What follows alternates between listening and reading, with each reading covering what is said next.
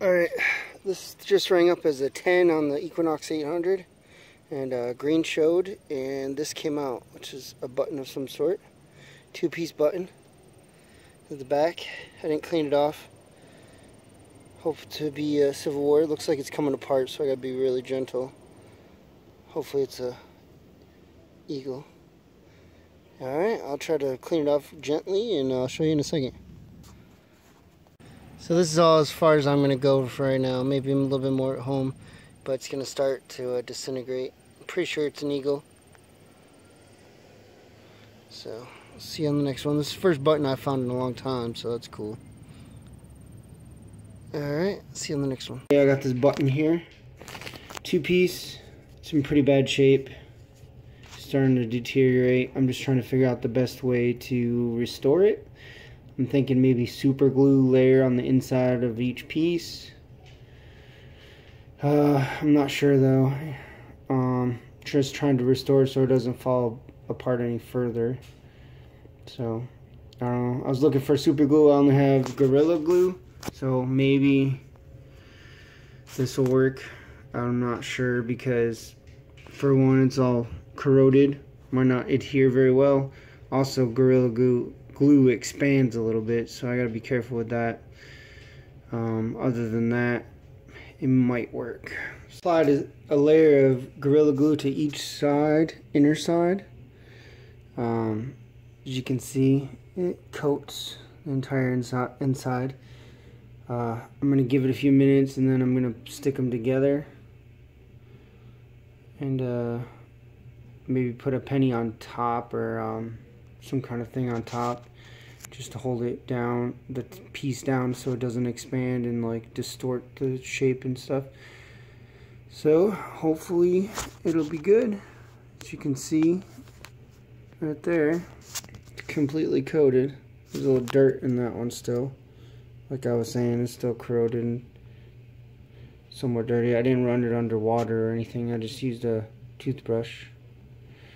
So let's hope for the best. I'll keep you up to date. Alright, so if you can see, I zoomed in on the side. There's a lot of space in between the two halves.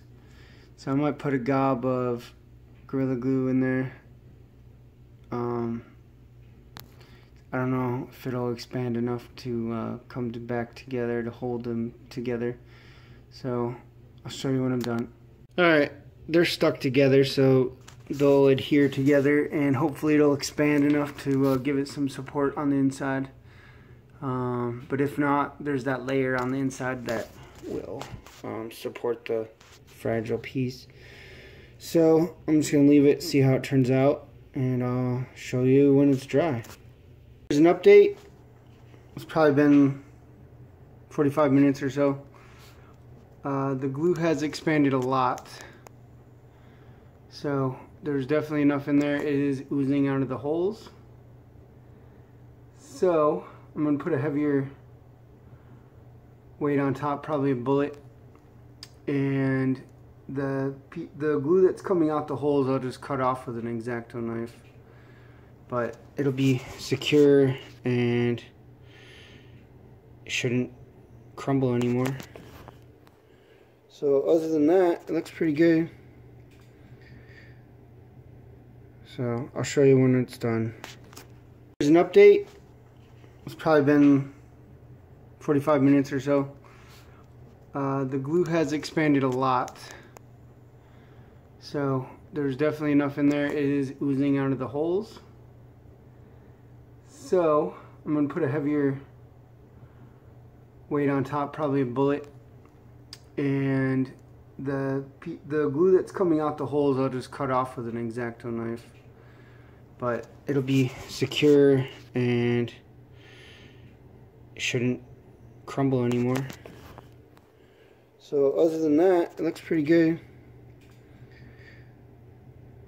So I'll show you when it's done. Alright, here's the final product. Not really happy about it just because of the Gorilla Glue color. If it was super glue, it wouldn't have had the expansion. and it wouldn't be yellow on the edges, but I trimmed it with a X-Acto knife the best I could. So there's, sorry, the edge of the button already was deteriorating, so that's why there's a hole there. Let me turn it around. So at least it held it together, I would say, and solid on the inside too. So other than that, it's better than what it was. I'll show you before and after pics. Alright, thanks for watching.